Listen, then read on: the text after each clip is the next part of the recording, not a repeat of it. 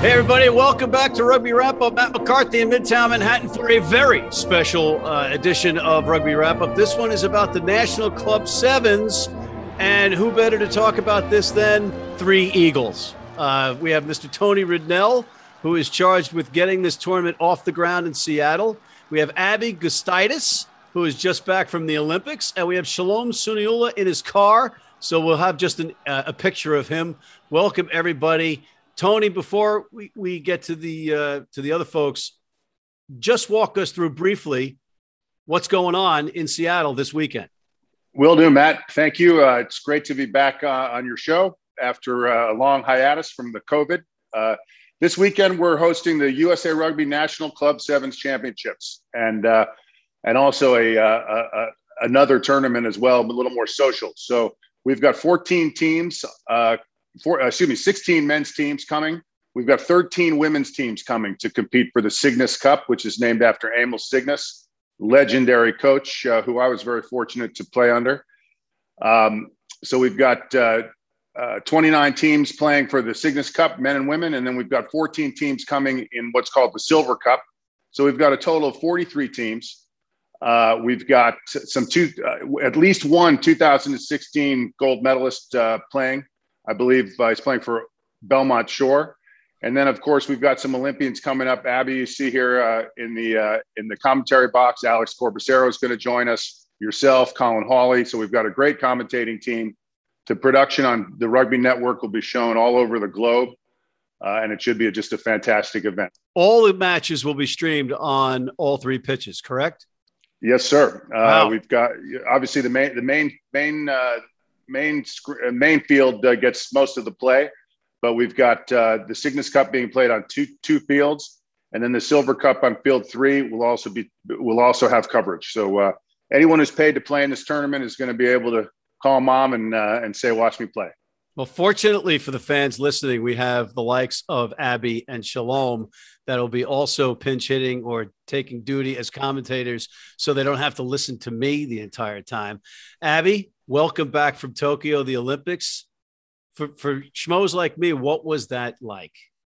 It was definitely an incredible experience. I feel like I just rolled off the plane still adjusting back to San Diego life, but it was an absolute honor. I loved every second of it, minus losing.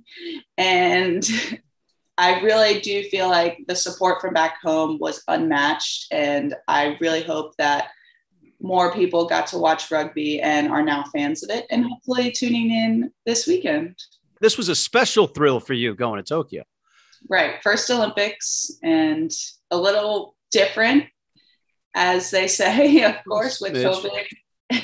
But amazing nonetheless, and I wouldn't trade it. It was a long journey, a long build up, and I at no time did I doubt my team or did I lack belief. And on any other given day, the result could have been different. And that's sevens. It's a brutal game, but we play it. And now you're getting on another plane and flying to Seattle to wear a different hat. That's the plan. Friday, coming quick. Nothing like a quick turnaround, but I'm sorry in advance if my commentary is not up to par. I will try my best to hang in there, but I'm really excited.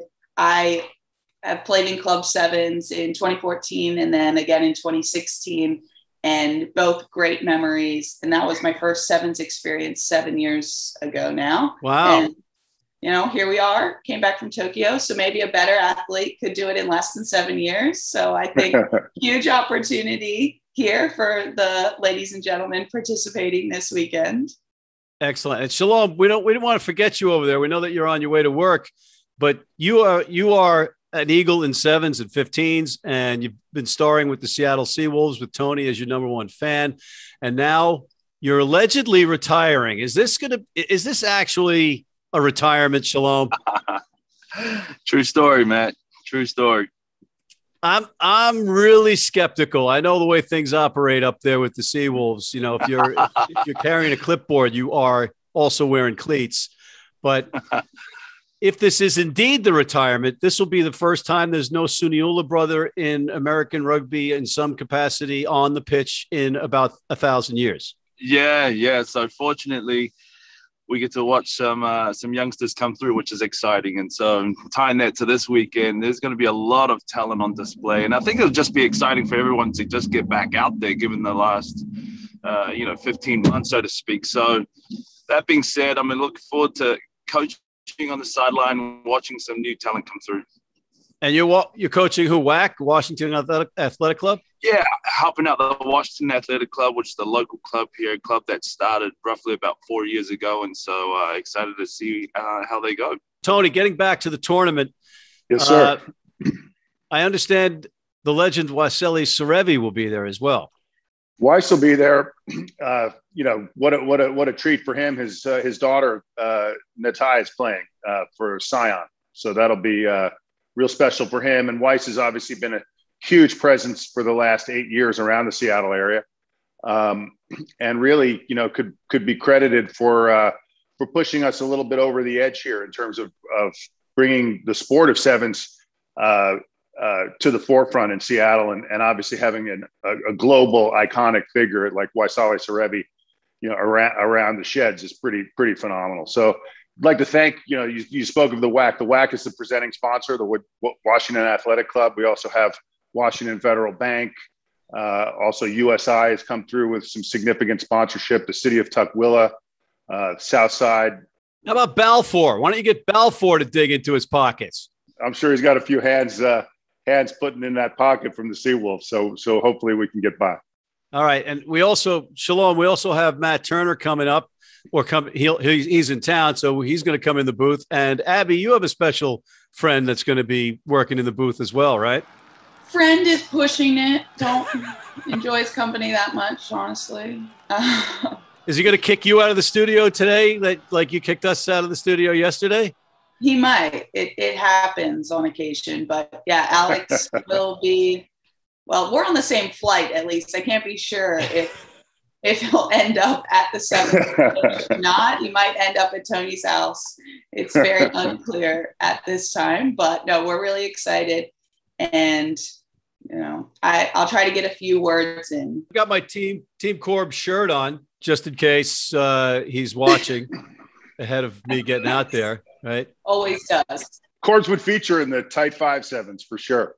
Him and Satinelli. And they got to go the width of the field, not the length. Width of the field. 2-minute sevens, Clydesdale sevens. You heard it here on Rugby Wrap Up. Shalom, this is like a pathway, and I'm going to ask Abby the same question. Are you looking at players that could be on the national team? Yeah, of course. I think now's the right time, right? Especially with the Olympics. It's a new cycle coming through. I believe there are players exiting the program. So there's a professional league within sevens that's happening right now, or in the brewing, so to speak. And so there's plenty of opportunities, right, for young athletes out there. And so you've got pathways like Major League Rugby, you got club women. And so for the men and women, there's just so much room for growth now, right? So as we exit, there's room for new blood to come through. So I'm excited to see that. And Abby, you're now overnight. Abby, you're a veteran. It seems like, it seems like overnight. It's like an eye blink, right? And now you're a veteran of the squad. Are you going to be like wearing a kind of a scouting cap too?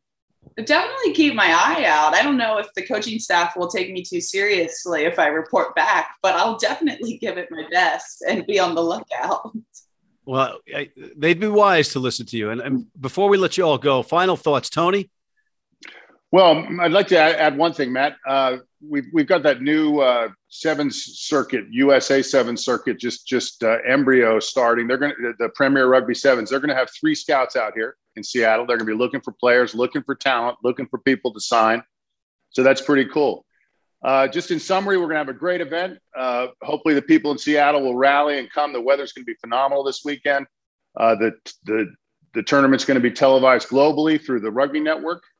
So there'll be huge exposure, and it's just going to be a great tournament. We're looking very, very forward to it. I've played in it. I've coached it. I've watched it. And now I guess we're putting it on. So we'll come full circle. You had to be the tallest sevens player in the history of man, right?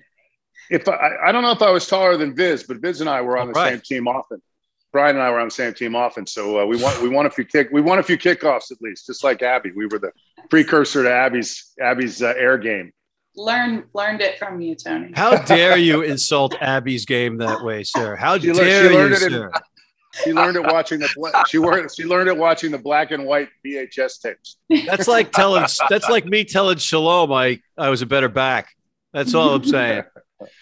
Well, I certainly wasn't the tallest, I'll tell you that. All right. Well, we're gonna carry this over into the booth live this weekend on the Rugby Network, which is free, ladies and gentlemen, which is astonishing. So you'll have the ability from your couches to watch all this rugby for free on the rugbynetwork.com. All thanks to Tony Ridnell and made special by Abby Gustaitis and Shalom Suniula. On behalf of them, I'm Matt McCarthy for Rugby Wrap Up. Thanks for tuning in, and check out our other segments. The Rugby Odds, featuring WWE Hall of Famer John Bradshaw Layfield, the world's best sports bettor ever in the Philly Godfather, and Rugby's Gift, Gift-A Bailu, our Major League Rugby show, Martial Law, the Zack Attack, and please sign up for our Rugby Wrap-Up Red Cross Blood Donor Team.